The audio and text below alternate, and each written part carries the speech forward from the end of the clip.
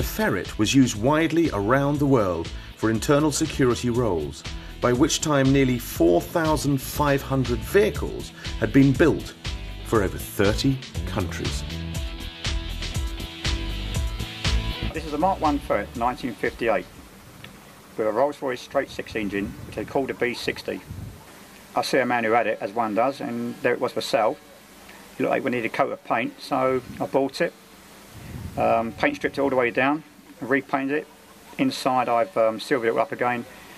In the engine side of it, didn't need too much work, mainly a brand new carburettor, a bit of haggling with the stall holders to get the price down. It's probably been to Hong Kong, Singapore and places like that over its years, or service with the British Army. It's 1958 and it came out of service in 1989.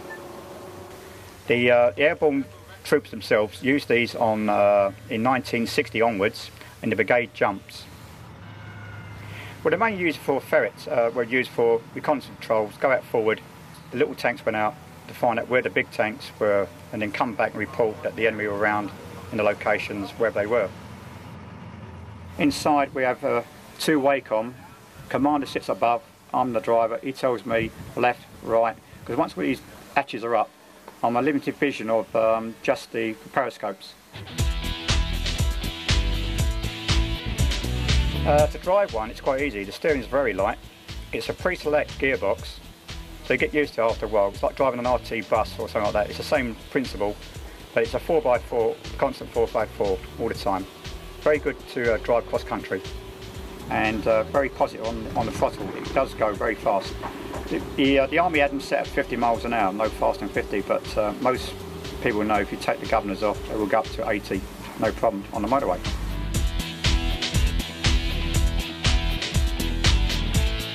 It's exempt from MOT, being that it can't be tested because of the age, no screen wash, no wipers, the field mission test goes on and on and on. They just can't test it, so you have to sign a form saying that this vehicle is safe to go on the road, which is down to the people who own them. You'd be surprised on the insurance. The insurance on this is £85 full com. The family think I'm a right nutcase. My neighbours get on very well with me because it sits in the front garden. My friends, they don't mind. You always get the usual jokes about the Ferret. Not the one down the trousers, of course. So here's the Mark II. It has this manually rotating turret.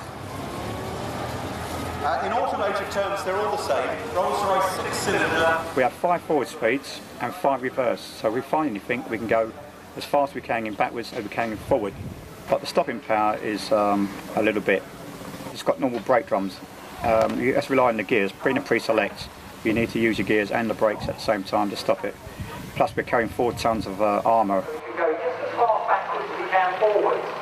What you normally do is fire off the smoke discharges, create a smoke screen around it, and then back off. You'll see these smoke discharges on a lot of vehicles around the place. They're very short, 6 inches long. Well, this one I'm in at the moment, which is based as a reconnaissance patrol for the British Airborne, for the REMI section, for light recovery as well.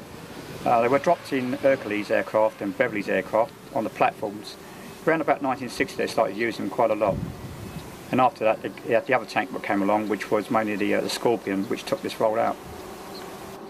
The size inside, you can get, on this one, because it's a Mark I, we can probably get 3 crew.